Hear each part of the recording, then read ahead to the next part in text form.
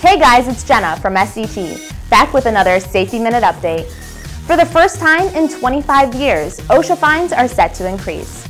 Come August 1st, 2016, maximum penalties are set to increase by 78%.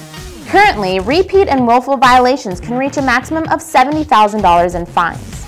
After August 1st, they are estimated to increase to almost $125,000. Serious violations are estimated to jump from $7,000 to almost $12,500 for each violation. Employers should review how they approach OSHA inspections. Here are 3 vital steps employers should take. Have a written safety program in place. Make sure the safety program is implemented to eliminate hazards within your facility.